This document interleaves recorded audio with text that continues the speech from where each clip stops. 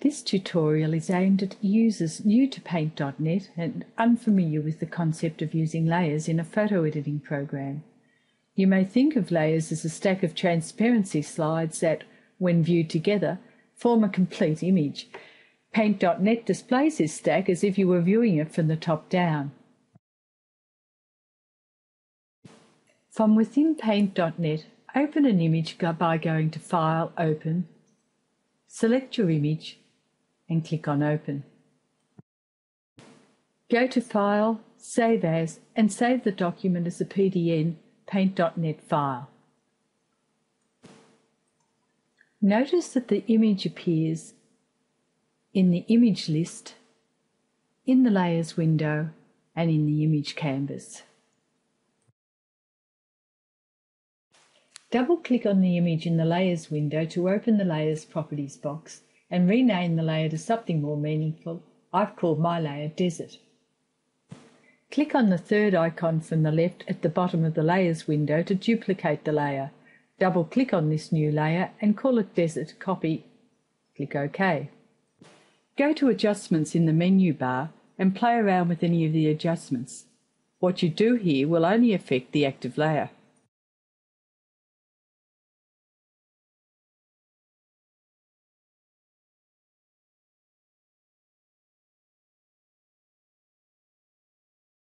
Removing the visibility tick on the top layer can let you see the layer beneath. This can be helpful when comparing before and after changes. You can undo any changes you've made by going to Edit, Undo, or you can select the edit step you want to revert to in the History window. Make sure that you have the top layer selected. Change the top layer to black and white. Double-click to get the Layers property and change the opacity to 140. Now you'll start to see through the black and white layer to the layer below. You can experiment with the various blending modes, but for now leave the mode to normal. Unchecking the top layer shows the unchanged layer beneath. Make the top layer visible again and uncheck the original layer to see that the layer copy is translucent, and you can see the checkerboard pattern beneath that indicates transparency. Make the Desert layer visible again and delete the black and white copy by firstly making sure that it is highlighted and then click on the red X in the Layers window.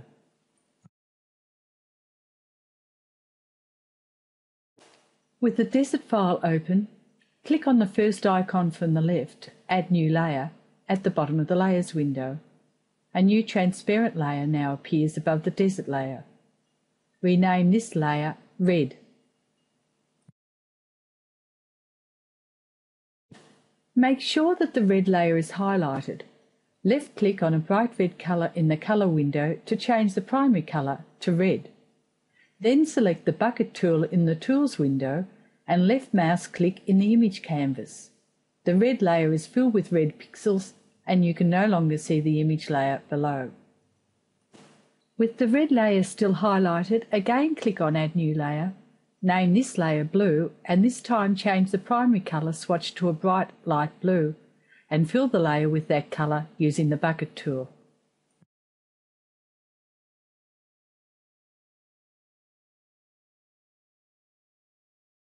This time select the Desert layer and click on Add New Layer, and notice that the layer is created above the layer that you had selected and not at the top of the stack. Name this new layer Yellow, and with it highlighted, fill it with a bright yellow. You won't see the change because the layer is hidden by the red and blue layers above. Remove the visibility ticks for the red and blue layers to reveal the yellow layer below.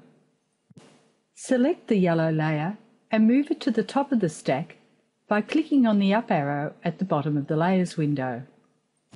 Double-click on the yellow layer to open the Layer Properties and change the opacity to 120. The Desert image in the Image canvas appears to have a yellowy hue. Tick the red layer to make it visible. Because the opacity of the yellow layer is reduced, what you see in the Image canvas is orange. Tick the blue layer and now the image canvas appears green. Change the yellow layer's opacity back to 255 so that you cannot see through it anymore. With the yellow layer selected, choose the Move Selected Pixels tool at the top right of the Tools window and click inside the image canvas. You can see that the whole layer is now editable because it has a line showing around it and the nodes are flashing. Move your cursor over the middle node on the left edge, and when you see the cursor turn into a little hand, grab the node and drag it to the right to resize it to around a third of the canvas. When satisfied, press the Enter key on your keyboard to confirm the change, or press Ctrl-D to deselect the current selection. Repeat this with the blue layer, only this time click on the node on the right-hand side and drag to the left. When satisfied, press Enter or Ctrl+D on your keyboard to accept the changes. Now in the image canvas, you should be seeing a striped image which appears blue, red and yellow. When you look at the Layers window, you can see exactly what is actually going on. Select the yellow layer in the Layers window and click on the Merge Layer Down icon. This merges the layer with the blue layer. Click the Merge Layer Down again to merge that composite layer with the red layer. Now the Layers window shows one striped layer. Rename this layer Flag. With the Flag layer selected, choose the Move Selected Pixels tool and click in the image canvas. Move your cursor over the node at the bottom right edge, hold down the Shift key to maintain the aspect ratio, and drag upwards to resize your flag. You can now see the desert image beneath. Take your finger off the left mouse button, move the cursor until it turns back into a black arrow, then click and drag the flag to the top of the big hill. When it's in position, hit the Enter key to commit the change. Add a new layer and call it Flagpole.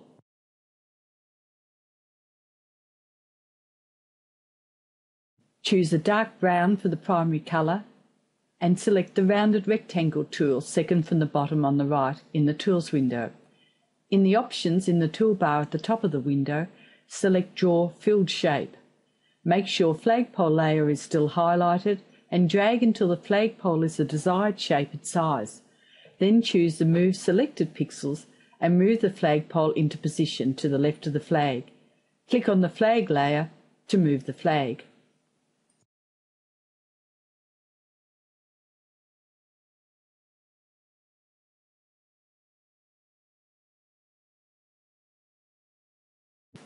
With the flagpole layer selected, use the Eraser tool to remove part of the lower end of the pole so that it looks like it is coming out of the middle of the hill. Go to File, Save to save your work.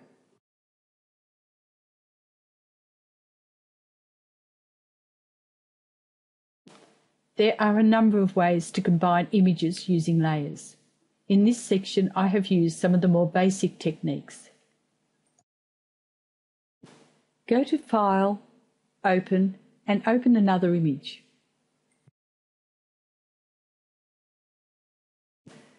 As before, the image appears in the Image Canvas, the Layers window, and in the image list. As I didn't close the desert file, its thumbnail also appears in the image list. With the background layer selected, click on the Image Canvas and go to Edit, Copy. Now open up the previous image you are working on by clicking on it in the image list, or opening it if you closed it. Make sure that the top layer is highlighted so that the new image goes to the top of the stack. Go to Edit, Paste into New Layer, and select Keep Canvas Size in the Paste dialog box.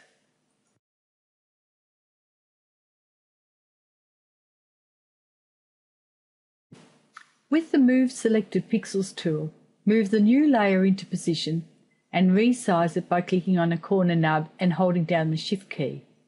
Do this until the koala is the right size to hang onto the flagpole. Don't worry if it is covering the flag. Once he's resized to your liking, click the Enter key on the keyboard to commit. Go to Layers in the menu bar and select Flip Horizontal.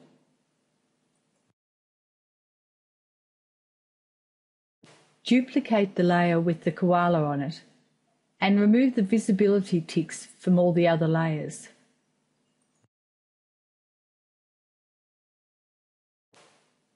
Use the Eraser tool to carefully remove all the pixels from around the koala.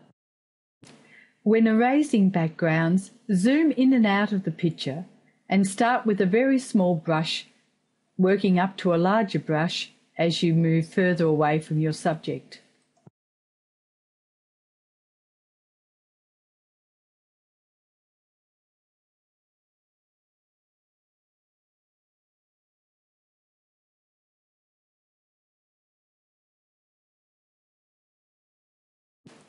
Use the scroll bars to navigate around the image.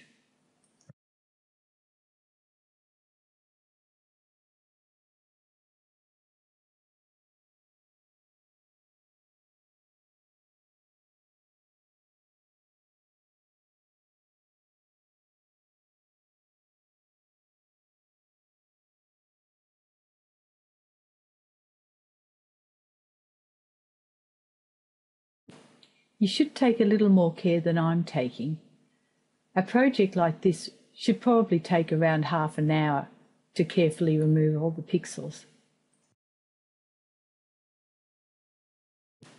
Roughly move the koala into position and delete the original koala layer that was there just in case we made a mistake and needed to copy it again. Make all the layers visible. Move all the layers into their final positions and make any final modifications to your image.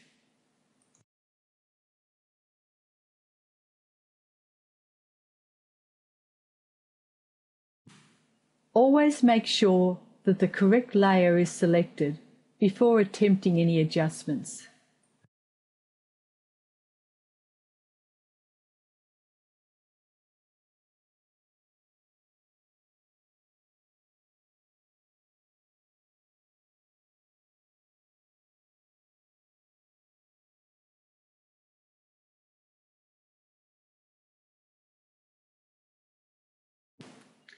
Rename the top layer Koala, which I should really have done earlier.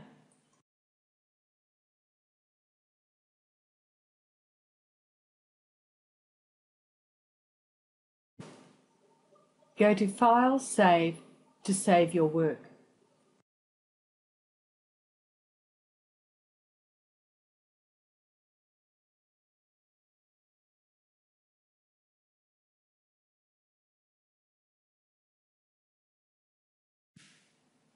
Add a new layer and call it Text Layer.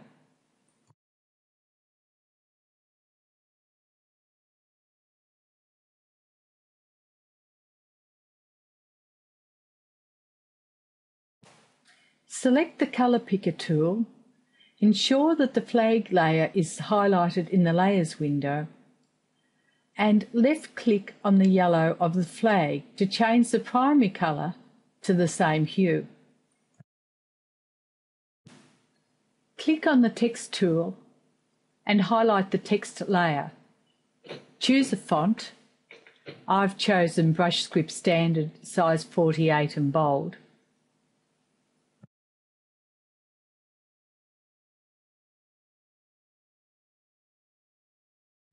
Making sure that the text layer is highlighted, click in the image canvas and type the words Layers in Paint.net. Grab the flashing 4-arrow icon and move the text layer into position.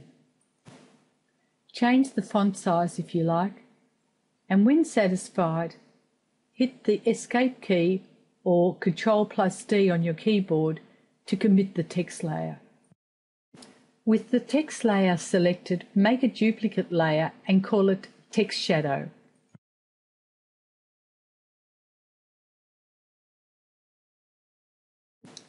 Right-click the black swatch at the bottom of the Colours window to turn the secondary colour into black. Click on the Swap Colours icon to change the black to primary and the yellow to secondary. Select the Recolor tool. Highlight the text shadow layer. Enlarge the Recolor brush and left mouse drag over the text, which should turn all the yellow pixels to black.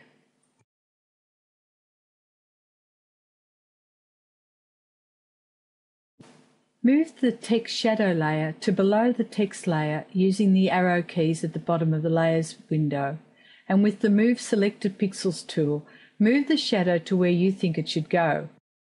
Then with the shadow layer still highlighted, go to Effects, Blurs, Gaussian Blur, and choose a radius of 5.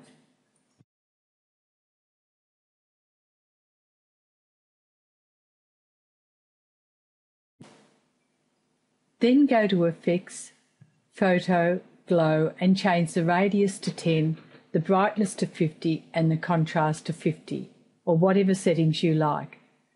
Press OK. Save your work. Save the file as a PDN file to preserve the layers and be able to go back and edit it later.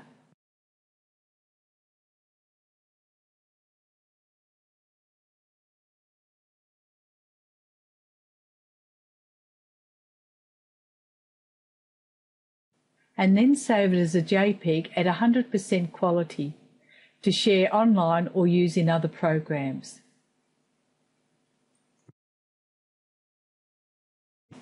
When saving as a JPEG, you need to agree to flatten the image.